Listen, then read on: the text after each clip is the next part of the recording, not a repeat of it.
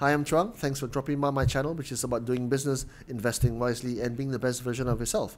So today I talked to this guy called Pankaj Kumar. He has worked as a buy-side analyst and a sell-side analyst, and he talks to me about making good share market decisions, and also shares with me some life lessons.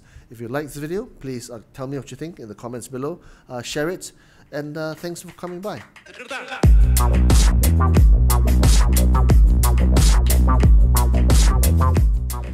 Mr. Pankaj Kumar. How are you, bro? I'm good, Chuang. We've known each other, what, 20 years? I think so. I've known you as a head of research at OSK. Yes, correct. I've known you as a chief investment officer of Konya. Yeah. And then you joined the family after that. Yeah. In charge of the family office. Yeah. But then you've left.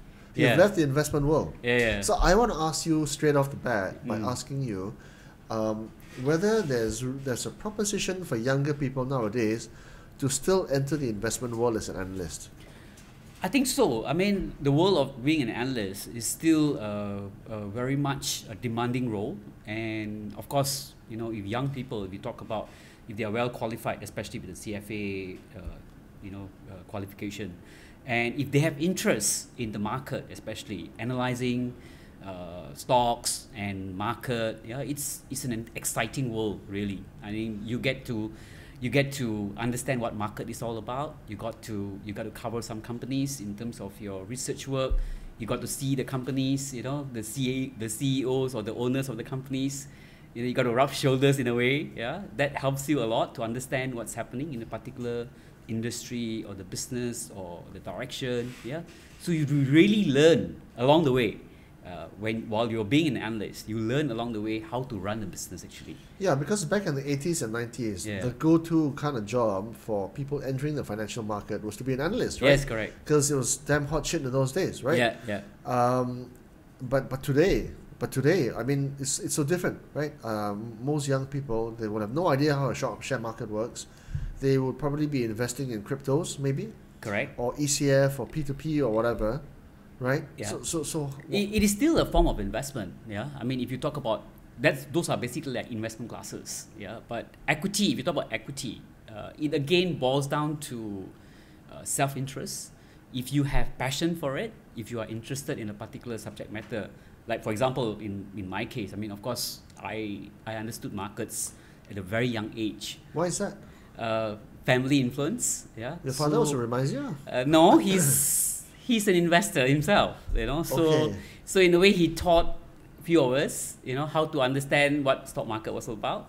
So at a very young age, in fact, I think I remember as early as 12 years old, I began to understand what stock market was all about. That was the same age what Warren Buffett was when he bought Coca-Cola, right? So tell me about your father. What was he? Well, he's just a businessman running a furniture shop in a small town in Tampin in Greece, Milan. But to sustain himself in terms of growing his money, he developed the passion of understanding stock market and investing. His thing was the share market. His what? His thing was the share market. Yeah, to a certain extent. Well, you know, business is not that busy. Yeah, so he got involved in markets, and he started to invest in companies that are listed. You know, of course, those days, I mean, we are in a small town. The nearest biggest town was Malacca.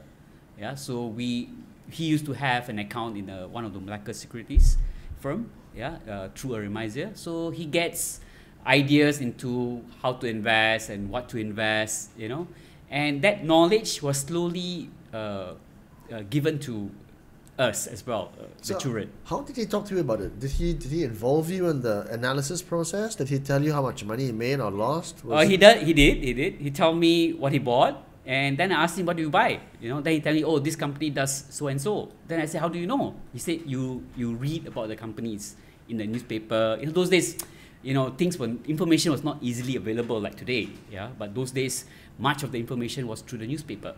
Yeah, so you read newspaper a lot, and you understand what the companies are doing. And of course, you could only know how well or how bad the companies are doing only maybe once a year.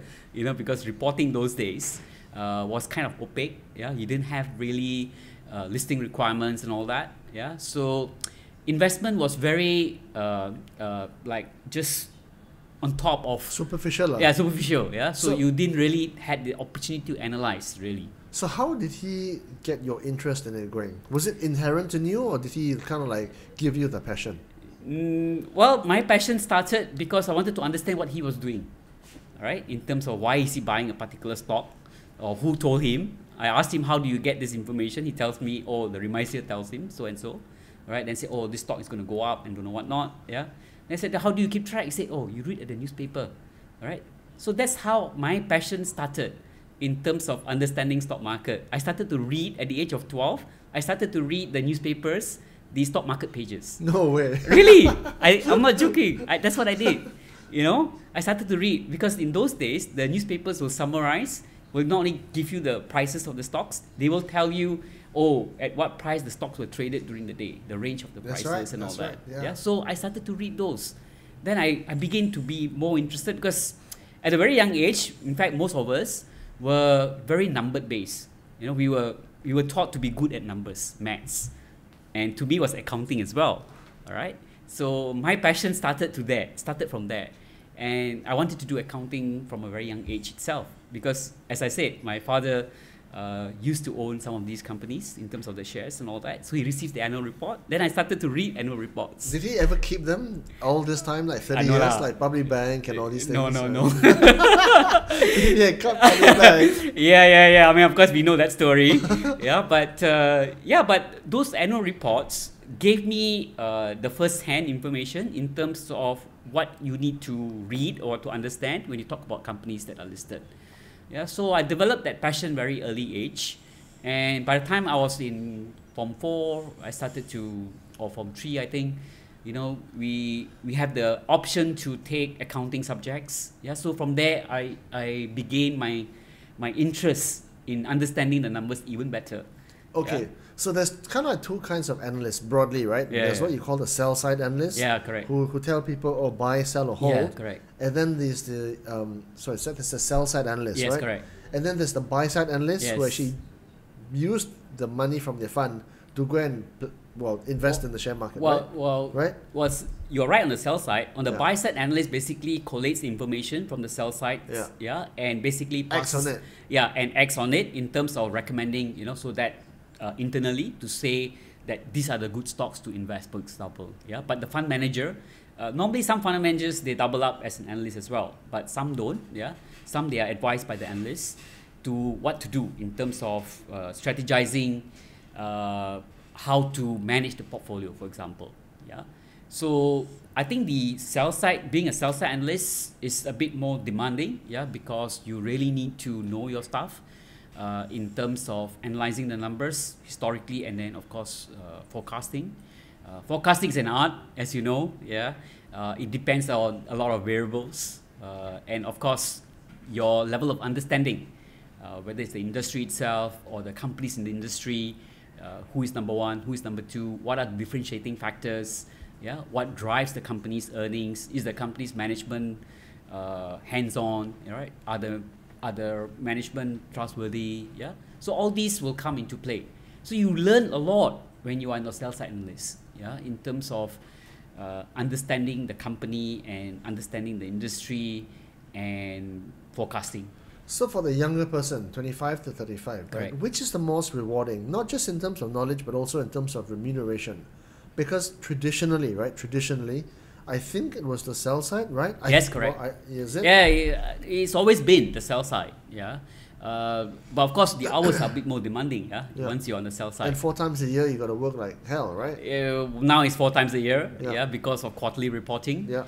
And of course, depending on the timing of the results announcement. Yeah, I mean, I have gone through times where I had to work 24 hours even. Yeah. So that's part and parcel of being a sell side analyst.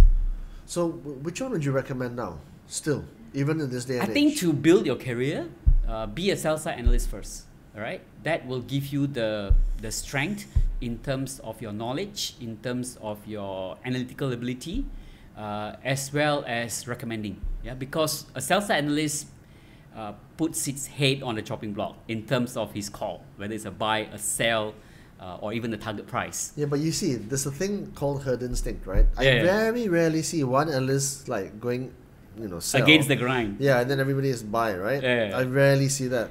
And one guy that was on the other side, like, what the hell is he doing? Why is he all out there by himself, right? To give you an example, I remember those days when I used to cover the gaming sector. Yeah. And one of the companies that was listed was Tanjung PLC. Yes. Do you remember that one? Yes. And was of course taken private. And I remember Tanjung was like a darling stock because it has very good corporate governance, good dividends. But I found the valuation was to be too high. And I was the only one out there. Everyone's calling a buy or hold. I'm calling a sell. Right. So then did you get a call from the owner? I did. You know the owner is very famous, right? Yeah, I did. I mean, even until today, the CFO there still remembers me, because of that, because of my sell call. All right. So sometimes you not necessary to be, with what everybody else is saying. All right. But if you can justify a reason why you should sell, why not? All right. If the valuations are kind of peak, obviously you got to call a sell already. I mean, I remember one of the things that I do today is writing. Yeah. And one of the things that I wrote sometime last year was about the glove sector.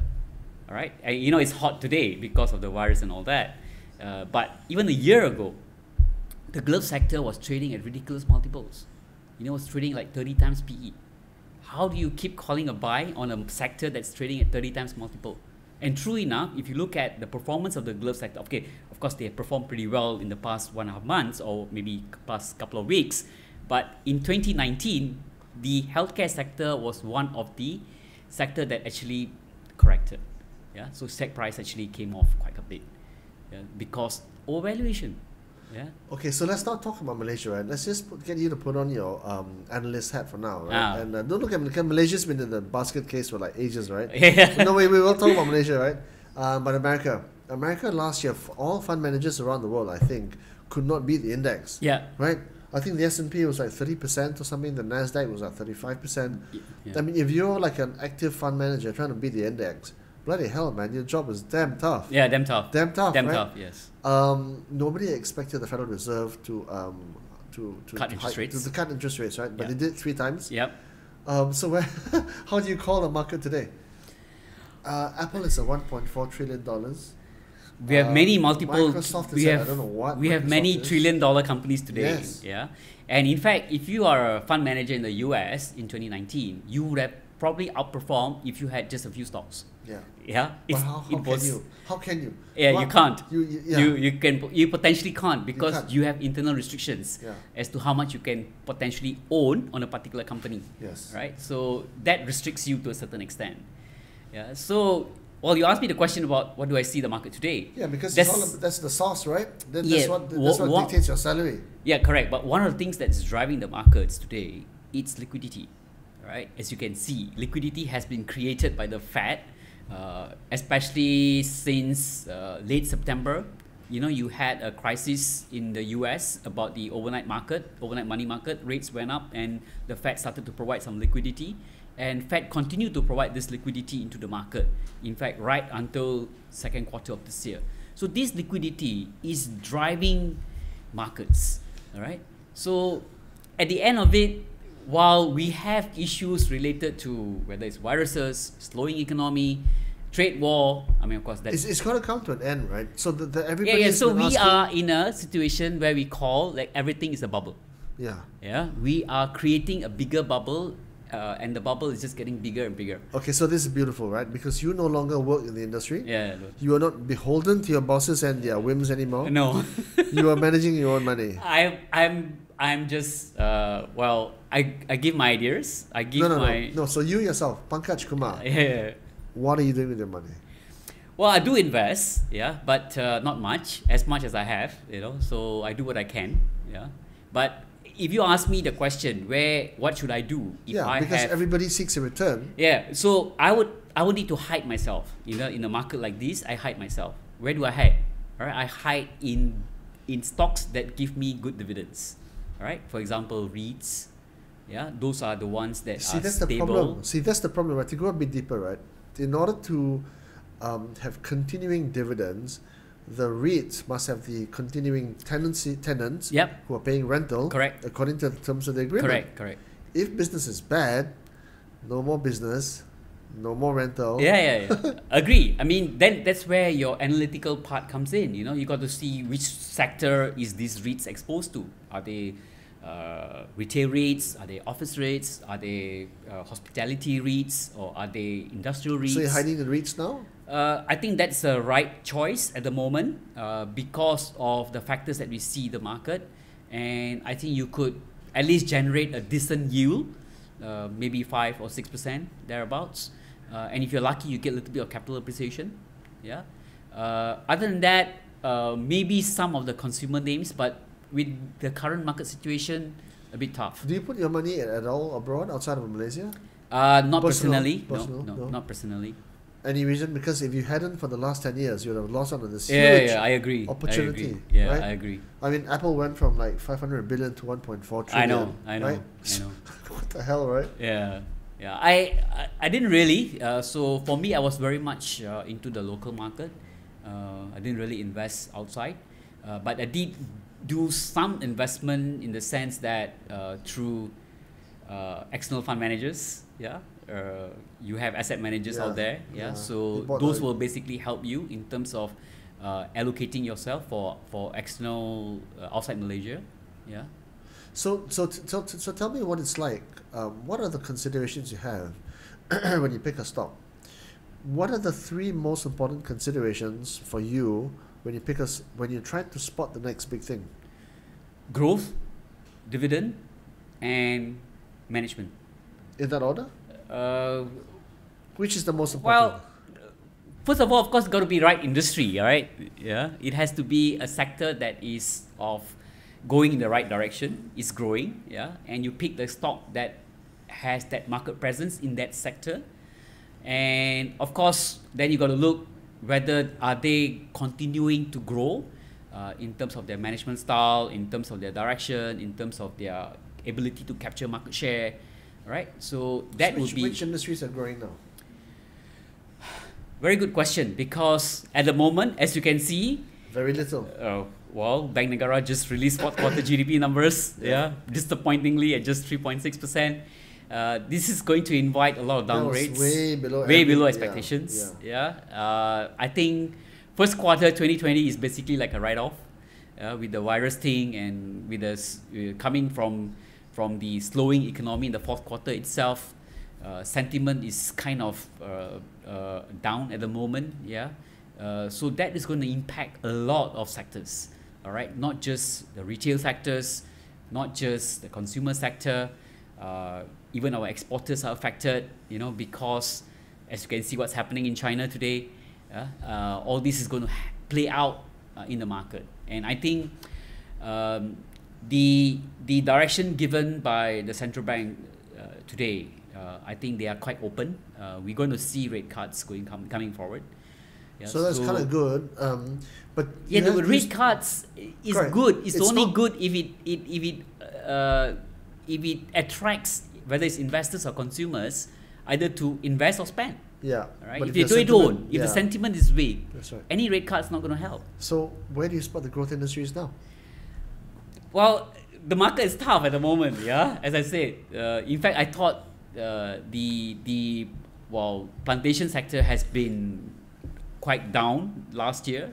It has picked up a bit. CPO prices are up, but the problem is that production is down. Yeah, so then you have production down, but prices up. At the end of it, where do you go?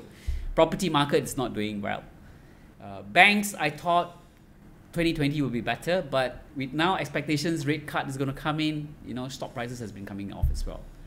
All right, so I find that some of the exporters will continue to gain attention in the market. I think they would do much better despite what's happening in China. Yeah, okay. So generally, to try and spot an industry which is growing. Yeah. To spot a company which pays you a good dividend. Yep. And to have a good management team. Yep. Is that the toughest part, to find a good manager? Because there's a lot of corporate governance issues in smaller markets, right? Yeah. How do you know who's telling the truth, and how do you know? Well, I think when you're analyzing a company, the historical perspective will tell you whether the company's governance issues has been clean, or has it been compromised? Yeah, that basically gives you an idea. Previous transactions. Whether it's related party transactions or whether, if the management or the board has compromised minority interests, for example, all right, those are red flags. Yeah, but if they are clean or they have always been open in terms of, what they say and what they do, yeah, in terms of their performance and in terms of their dividend payouts and all that, then you can see the company has reached valuations. I'll give you an example. Let's look at a company like DG or even Maxis, for example. All right, rich valuations. They are still trading like 20 times PE multiples, but you see them at a very steady level when it comes to their stock prices. Yeah, dividend decent, not exciting, but decent. All right, but the governance part plays a role in terms of that valuation. You see the difference. Whereas if you look at some other stocks in the telco sector, you will see that perhaps investors are a bit more wary about it. Yeah, they can trade at a slightly lower multiple because of governance issues or potential governance issues. So you used to do a lot of company visits. Yeah. You used to rub shoulders with the owners. To a certain extent, of course, right? Yeah. You have to meet them, right? Yeah. The owners are their top guys, right? Yeah. When you look at them in the eye, right, and when you talk to them, right, how can you tell they're on or off? Chuang, anybody that you meet, especially owners of any company, everyone tell you they paint you all the positive part or positive aspects of their company, right? Nobody's going to tell you anything that's negative. The test comes when the quarterly results are released, all right? Okay, but that's too late because you got to make a call before then, right? How do you make sometimes a call? you discount what the guy tells you. I mean, if you say, "Oh, my company is expected to grow 10%," but the industry that you're covering, the industry is kind of matured. What are the telltale signs of good and bad things for you? Because you have to read human behavior. Because at the end of the day, the market is all about human behavior. There's only three emotions, right? Yeah. Two, greed or fear. Yeah. That's it. That is it, right? Yeah. Yeah. So the when you are posing the questions to management, whether it's the IR guy or the CEO or the CFO, he will basically paint a picture in terms of where the company is, where the company is going, all right, and in terms of growth, what are the factors that's going to drive, whether it's a new business or whether it's new segment or new market, all right. Then you ask yourself whether it's reasonable, right? If these are not reasonable, obviously you're not going to factor into your forecast, all right, or you discount that factor. Right? Yeah, but that's not enough. This is the problem. You see, if you look at the analysts today, especially, I mean, in the last few years, every time, whether it's December going into January of a year, you will see forecasts being made by market, by brokers. Everybody comes up with very high numbers. Yeah, expectations are always like, oh, we expect earnings growth to be 7% this year or 8% for that matter. Yeah, but it doesn't come in. But goes beyond the numbers, goes beyond your read of the industry. Yeah. How can you tell that the owner or the CFO is going to go and put some money in his pocket after buying an aeroplane? Or how would you tell if you the company you can't, right? Can't. So that all comes down to reading the individual. Yeah, right. Yeah. But sometimes how do you read the individual? Yeah, there's so much you can read. Yeah, but much of it will come in terms of what happens thereafter. Right, whether it's in the quarterly results or whether it's in governance issues, if it props up, right? And of course, then your level of trust on that company reduces, right? Because hey, this guy told me so and so, but it's something else, right? Then, you lose that trust from the market. So trust is very important. Yeah. So I always tell a lot of corporates that while you are being honest about your company's business and operations, try not to paint too rosy of a picture, because if you're going to paint a too rosy of a picture, and analysts going to have that kind of expectations, they are bound to be disappointed, right? And you know what happens when you miss your earnings expectations, right? Your stock price is just going to plummet, right? So it's very important to manage that expectations. Do you think it's still a good idea nowadays, in this day and age, to raise your money through an IPO? Do you think so? It depends. What is your purpose of going to the market? IPO, right? Of course, when you talk about IPO, there are two types. Whether it's an offer for sale or is it a public issue. Offer for sale means the existing shareholders are going to sell the shares. They'll right? cash out now. They are cashing out, right? So that's no good. Good? Do you think it's good? Not good. Do you think it's good? No, of course not. Of course not, right? So if it's a company that's going IPO and it's a public issue, which means that the fund's going to be raised for the companies, all right? Which means that the company is going to use the public funds, whether it's the expansion of the business, going to new market, or growing, you know, or buying new business, new competitor or whatever. Yeah, then it's a different picture. Yeah, so you got to ask yourself, why are you going public for? All right. Then the question is this industry exciting, for example? All right. Or is this company an important IPO for the market, for example? All right. So, I mean, Malaysia has not seen very good IPOs in the market. Some small ones that came, yeah, they've done pretty well, yeah, because they're able to deliver earnings that are exciting. But most of it has been quite disappointing. Yeah. So again, the question of why are you going IPO? Why are you? Because today, being a public company, the demand in terms of compliance, the demand in terms of making regulatory standards, to meet the regulatory standards, is not going to be easy. Yeah, there's a lot of demand. There's a compliance issue. There's listing fees that you got to pay. Everybody's watchful on you every quarter, right? Whether you're going to meet expectations or not. So all that comes to play.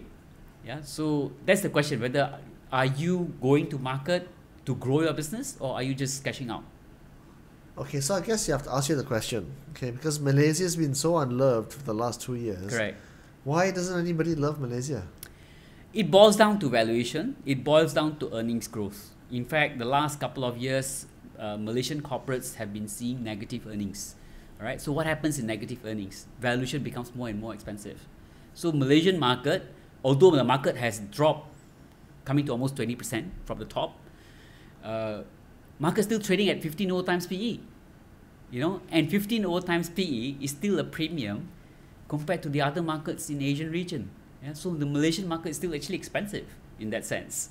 So when you were working for the family office, for I think the Kunia owners, right? Yes. Kunia insurance owners, when they sold the business, Correct.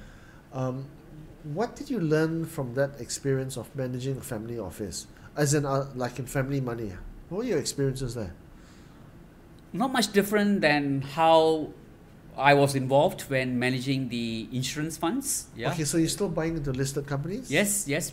But because compared to where I was in Kunia Insurance, where my scope of investment was pretty domestic, but when I was with the family, I was able to expand beyond the shores. Yeah, so I was able to invest in other markets, different products as well. Some are alternative products, some are structured products. Yeah, so that gave me experience in terms of understanding global markets. Yeah. Okay, so I guess then the next question really is there a set formula for people when you're at certain stages in the life, right? So when you're a fresh graduate, say 25 to 35, what is the formula, right? And then 35 to say 55, when you got a little bit more discretionary income or loose change, what are you going to do? Yeah. And then when you hit 55, so traditionally, if you're younger, you take more risk. Yeah. If you're older, you take less risk. Yeah, correct. Right? Is that the formula that people should consider? It is still very valid. I mean, this is what you call life cycle investing, right? Basically, when you're young, you don't have much. What do? All right, you got to save first for perhaps you want to get married, you want to buy a house, you want to buy a car. Maybe car is not important nowadays. I don't know. Most people take Grab. Yeah, but the intention is to build your nest first. Yeah, but if you have the spare, obviously you can start investing. If you are not well versed with the market, pass it on to asset managers. But that's the problem. Asset managers, they never beat the market. 9 out of 10 of them won't beat the market. I agree. So why would you pay fees to someone who doesn't do as well as the market itself? Then the other alternative you have is to invest in ETFs. Yeah, but the sadly part about Malaysia is that our ETFs are not really performing. You know, the liquidity is very dry. Yeah, it doesn't reflect the market to a certain extent. Yeah, so I hope if the authorities can generate more momentum in this ETF world, it will give a lot of investors, especially those who do not want to pass on to active managers, but to be investing in a passive manner. Okay. Because as you know, ETF cost of investment is a lot lower. yeah, because you don't really pay a very high management fees compared Right, to certain ETF funds in London, like from for free. or free, Yeah. right, 0%. Correct. Okay, so if you're a young investor, say 25 to 35, right, and you're just starting out on your journey, obviously, like most people, these guys, us, I was there one time, we have very little bullets to shoot, right? Yeah. And whatever bullets you shot, you have to make sure they hit the target or near the target, right? Yeah. You can't lose the money, you can't afford to lose the money, right? Correct. What's your advice to them? Well, you got to do a little bit of your own homework, all right? If you don't understand markets, learn, all right? Read. Try to understand what's happening. Try to understand what's valuation. Try to understand where the company is in terms of whether it's in the right sector or whether the company is growing, what sort of dividend policy do they have, is it something that excites you, all right? Because at the end, investing is about ownership, right? You own a company if you buy shares. Yeah, so if you have that understanding, then you begin to appreciate, a company's business. For example, if you like the telco sector I mentioned just now, right? If you feel that you are a Maxis subscriber, you like Maxis service, all right, look at Maxis shares, all right? Does it give you a good dividend? Is it a growth stock? It may not be a growth stock, but it gives you good dividend. It's quite steady, right? It is well regarded. Yeah, so maybe you can put some money in there. Then if you look at banks, then you ask yourself, oh, which bank is exciting, right? Is it Maybank? Is it CIMB? Is it Are RSB? any banks I don't know. excited now? Yeah, Right. but of course, I mean, with the expectations that there's going to be rate cut, a lot of banks are under pressure. Yeah. So because your net interest margin will be squeezed, yeah, to a certain extent. Then we talk about consumer sector, then you got to look at which one is excites you, or even REITs for that matter, yeah, that gives you some dividend. Because at the end, you also want to make sure that you have protection. You don't want a stock that you buy today is down 30% in 2 months' time. That's the last thing you want. Yeah. So you must have discipline as well, right? For example, one of the disciplines that you learn in stock investing is cut loss. How do you cut loss? Because everybody can buy stocks. The question is, how do you decide when you take profit or when do you cut loss? Right? Is it at 5% below your buying price, 10%? All right. There must be a certain threshold where you finally decide that that's it. I'm done with this stock. That's it. I'm going to cut loss. Right. So again, of course, what are your rules for cut loss or cut gain? Well, normally the mantra that people tell you is that you should cut loss if it's 10% below, provided the fundamentals have not changed. Right? If fundamentals have changed, then obviously you have to cut loss. Right? Because if you believe in a company, for example, and the stock price is down by 10%, for example, but in fact, actually it's cheaper for you to buy now. All right? If the fundamentals have not changed, you can actually average down if you want to. Right? But again, that decision depends on what is your outlook about the economy, about the sector, about the company. All right? Has that changed? Has that altered? If not, you just cut loss. What about, because you only talk about the share market, Pankaj, what about the other markets, right? Would you advocate buying a property today? Would you advocate keeping cash and going traveling instead? Because that's another kind of value, right? Yeah. Well, of course, when you talk about investment, the investment world is quite big. It's not just about like equity market. Yeah, you can even buy bond. You can buy gold. Right? You can buy. I wrote recently about palladium. Right? Yeah, industrial metals. Industrial metals. Yeah. So even then, it doesn't generate any income. But if you look at the momentum of that metal, all right, it's there. Yeah, you can see that. Well, price has gone up quite a bit. Yeah, but the outlook is superb. Yeah, because it's used in industrial applications. Yeah. Catalytic converter for cars and all that. Yeah, and we are moving towards more towards hybrid, towards electric. Yeah. So all this is going to come in terms of demand. Other than that, you can look into, like you say, property. Yeah. Property, of course. Would you advise your son to buy property nowadays when he turns 25? All depends. Yeah. I mean, you need a roof over your head, first of all. If you already have that, then the question of, do you want to buy for income? All right.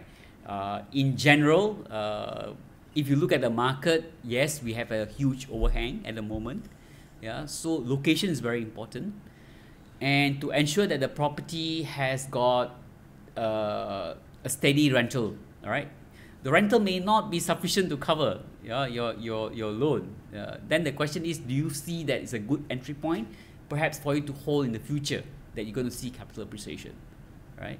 So if you have the funds, why not? Yeah, you can invest in properties, but you must make sure that the properties is yielding you some income. Yeah, but the problem is with most kids, I was there at that time as well. Yeah. We don't have a lot of money, right? Yeah, So at 25, 35, I doubt. you know, in fact, I think I didn't even get to save until I was in my early 30s. yeah, Because I was same here. Right? Yeah. So you will save for your first property first, right? But I think the idea about property investment will probably come in at a later stage of life. Yeah, maybe late 30s plus 40s, or unless you made it big somewhere. Yeah, and you have a lot of funds, then obviously you got to look at how you're going to manage it. Yeah, whether you're going to have more on the equity or more on property or other asset classes.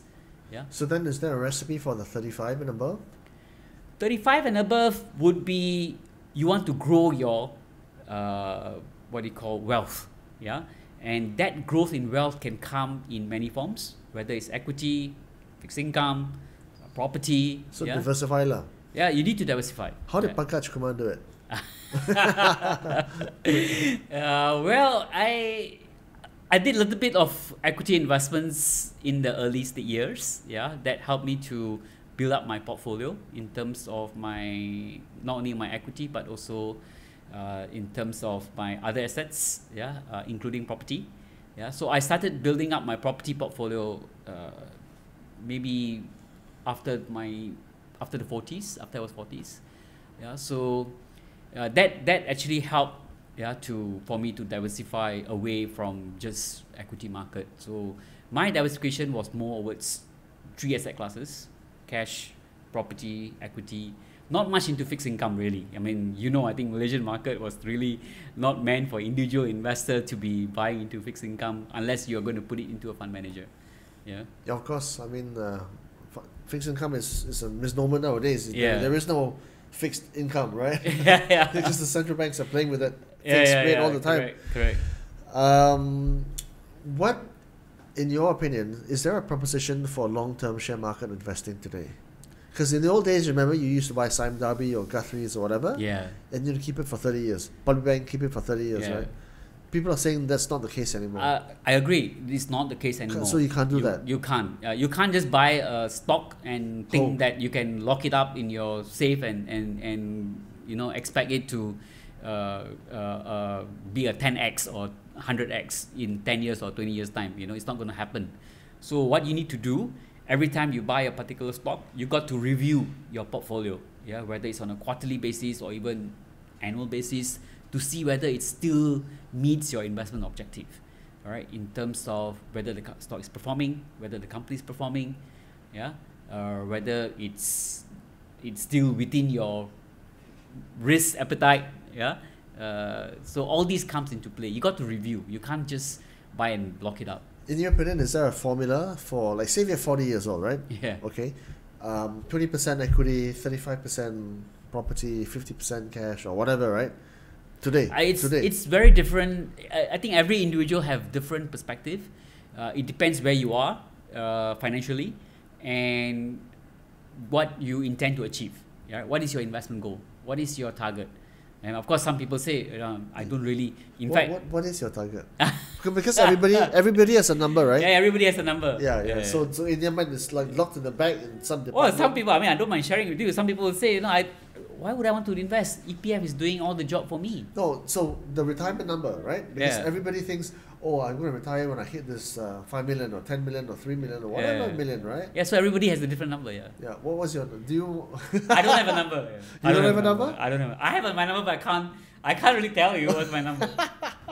Okay, what dictates the number? What should dictate? Okay, the number? what should dictate your number is what is the income that you need.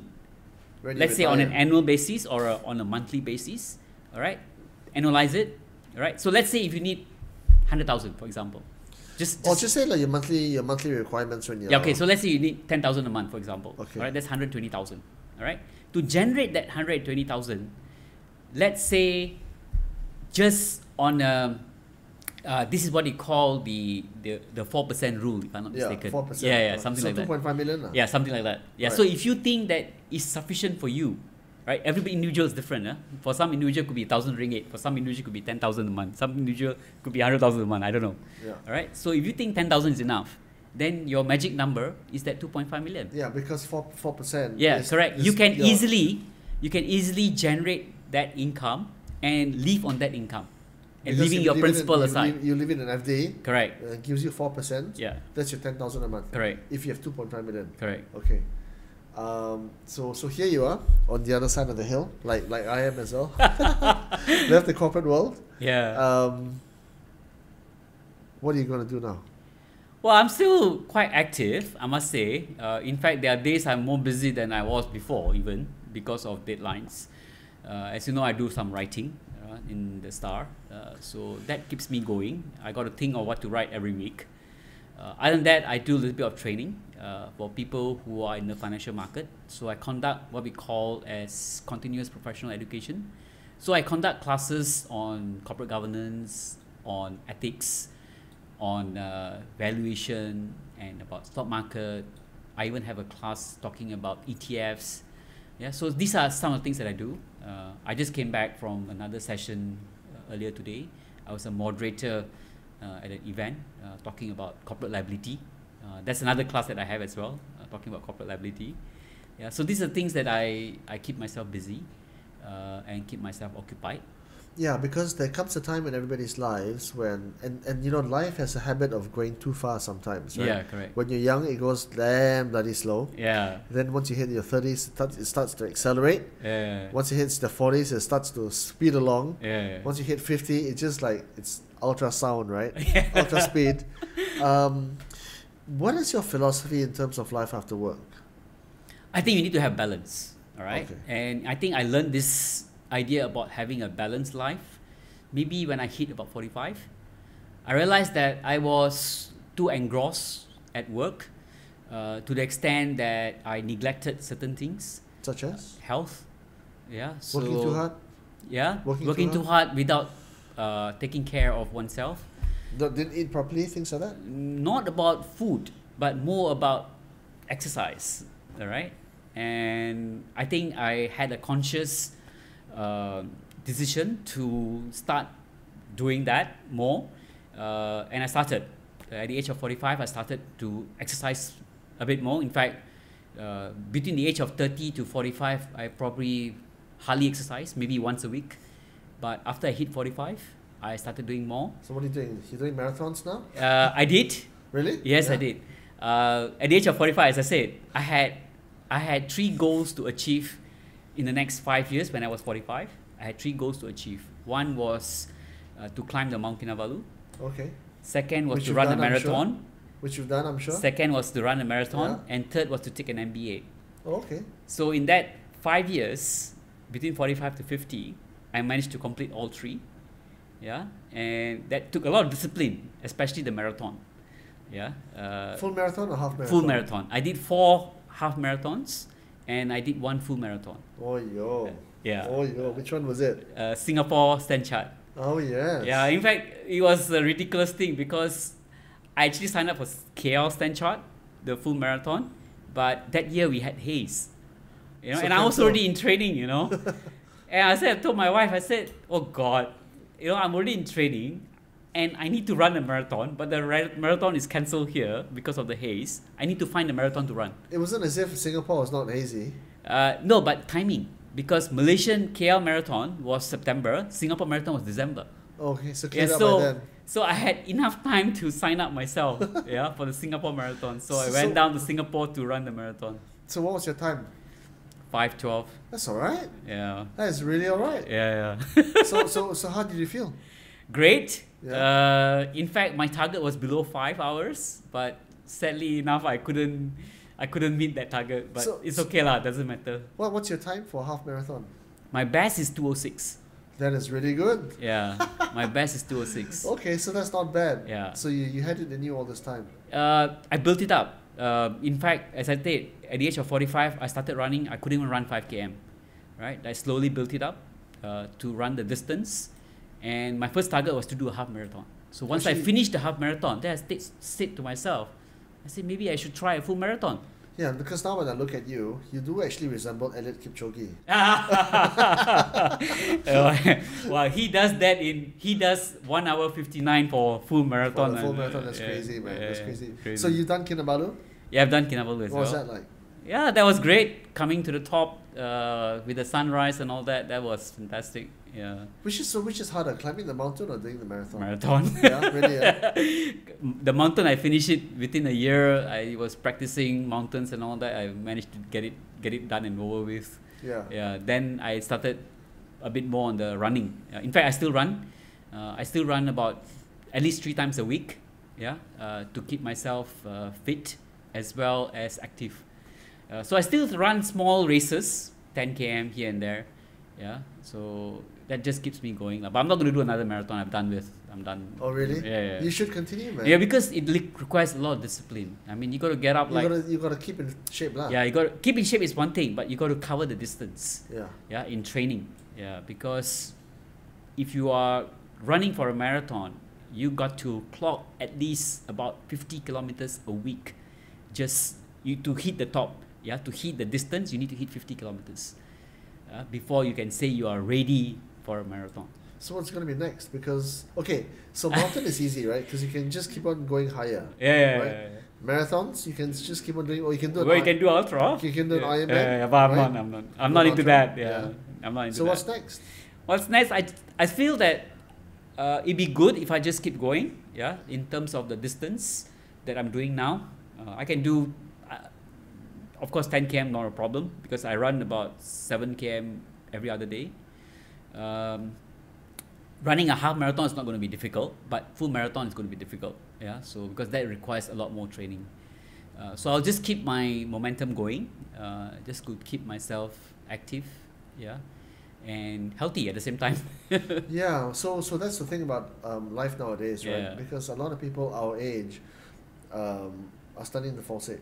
Yeah. Right? They're working too hard. Correct. Getting stressed out. Yeah. Heart attacks, strokes, Yeah, cancers, yeah, whatever. yeah. I'm sure you heard it a lot. A lot of friends, Yeah. a lot of peers. What are you doing to mitigate against that? Yeah, that's why I said you need to have a balance. Yeah. Of course, you will know whether you are, healthy. Even guys in the 30s are. Yeah, it happens because if you are not careful and if you do not have symptoms, especially, that's going to hurt a lot you. of them are invisible, right? Yeah. So how are you invisible. advising your son? Your son is 15 years old. Daughter. Oh, sorry, your daughter. Yeah. Okay, this is even more interesting. How are you advising her? She's still young, but she's quite active as well in terms of sports. She loves handball, actually, out of all sports. She's okay with running. She has picked up a bit, but not to the distance that I'm doing. So she can easily run about 3 or 4 km, not a problem. Yeah, at her pace. Yeah. So she loves the outdoor. What's your advice to her on career paths? What do you tell her nowadays? Do you tell her to do traditional finance or? Parenting today is very different than those days, you know. That's right. Yeah? So tell me about that. I leave it to her. In fact, she knows. She has a certain particular interest at the moment. She loves animals. Yeah. Of course, cats and dogs. Yeah. So she wants to be a vet. Yeah. So I do encourage her if she's interested in that field. But of course, it all depends on the grades that she can get and all that. Yeah. And if she can get to the schools that she wants to. Yeah, but I think being a vet is good, and I think that will actually give her own satisfaction, because I think it's very important that she enjoys it, right? No, yeah, and you enjoy it, passion. Yeah. All right, and I remember I told you when I was 12 years old, my passion was stock market, so the passion actually built my career. Yeah, so I think for her, if her passion is about animals, so be it. Are you a hands-on parent? What's an optimal parenting style? I think there are different stages of life as far as how do you practice your parenting. Yeah, when your child is still a infant and growing up, you know, that toddler age, and then the primary school age, and then the teenage age. Right? So it's different. So your daughter's in teenage years Yeah, now, she's in the teenage age. So so some more daughter, right? Yeah. So it's machine gun time lah. I think she knows her parameters. objective in life, objective in what is important now for her. She knows that she has to do reasonably well, yeah, to pursue the career that she's aspiring to be, to be a vet. Okay, so she's quite a good girl lah. Yeah, good girl lah. Good girl lah. Was it because of active parenting, or was it you were quite laissez-faire about it? I think, as I said, it's different stage of her. So you just read it as it was, and then you applied. Yeah, correct. But I'm quite close to her, especially in the last couple of years, because now that I'm no longer working, I spend more time with her. Sending her, fetching her, and all that. Yeah, so that actually helps a lot. Yeah. And Okay, in fact, a lot of her friends know me, pretty well. Yeah. Really? So Oh, yeah, that's quite cool. yeah. So sometimes. To say, yeah, Uncle Pankaj. Yeah. We come by your house. No lah. Yeah. Sometimes I'll fetch give me them. some stock tips lah. Yeah, so I'll fetch them sometimes because my daughter says, "Hey, can you fetch this friend of mine? She needs to go back." Yeah, can. Yeah. So Okay, so what's your read of the next 10 years for Malaysia? I think Malaysia is going through a very exciting phase. We have seen the change in government. The issue here is about setting the stage for the country going forward. Yeah. While Pakatan is trying to do that, but execution has been rather poor. I worry about Malaysia in terms of race and religion issues, which I think this government was not voted for. This government was voted for governance. This government There's was a lot voted. of call now for this Pakatan national thing. Right? Yeah, I agree, but I don't buy the idea because, as I said, when all Malaysians went to the polls on May 9th, 2018,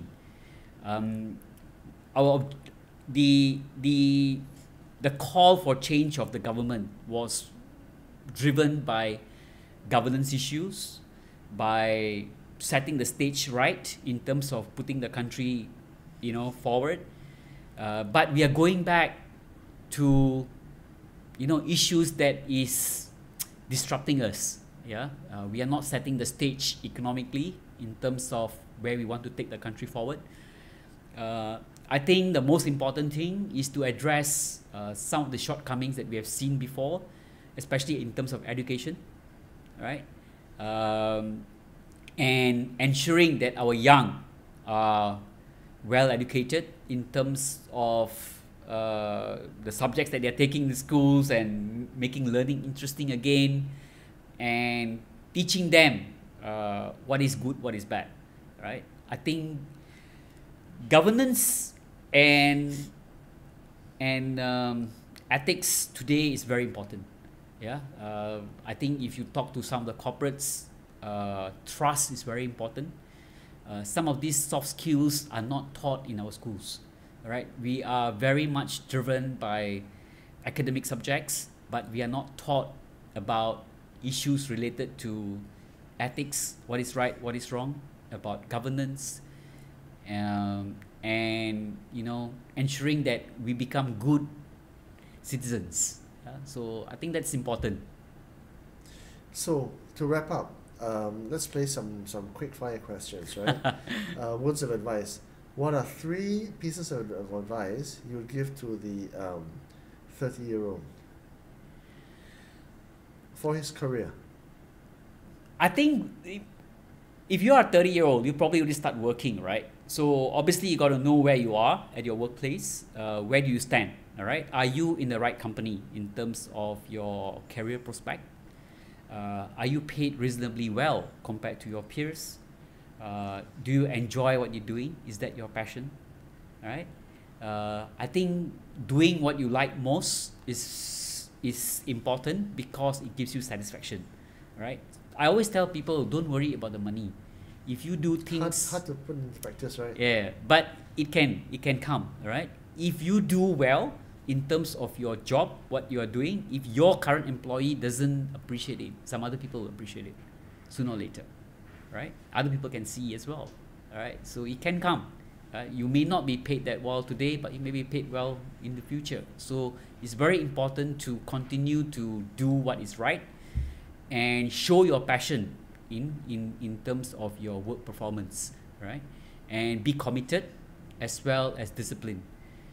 I think a lot of young people today, they feel that if the working hours is 9 to 5, they're not going to work anything beyond 5 o'clock, for example, all right, which is wrong.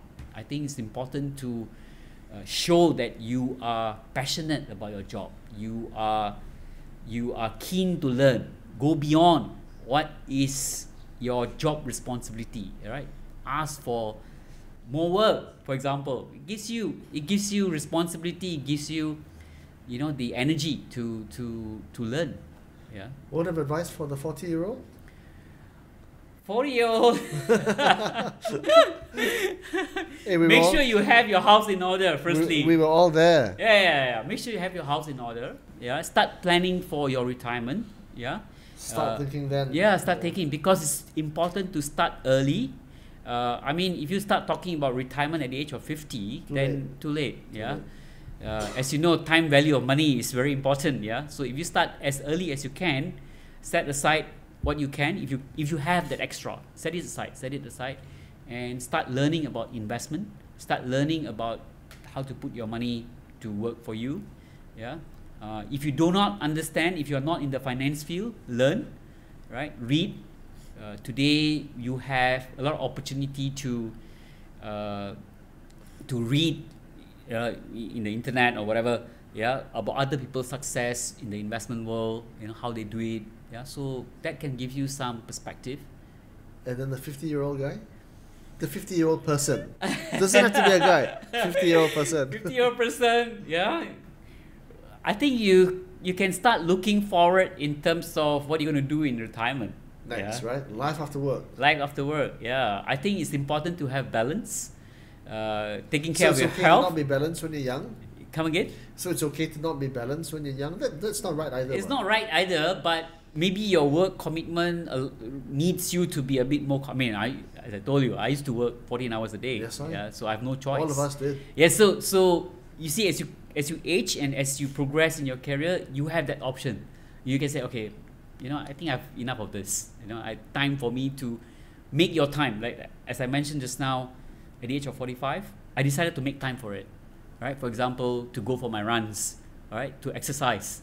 Yeah, I make sure I allocate that time, that 45 minutes, an hour, enough. So what do you make of kids nowadays at 25 or 28 years old, and they want it all, right? They want to have their balance, they want to have their own business, they want to have a high salary. Is it unrealistic?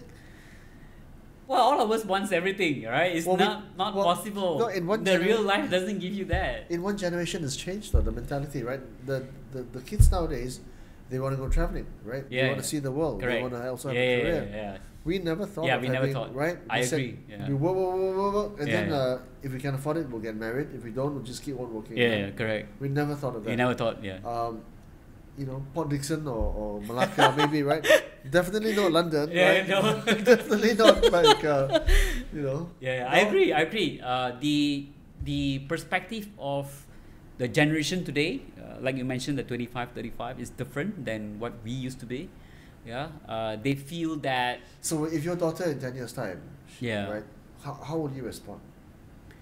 I think as parent, you will leave it to your child.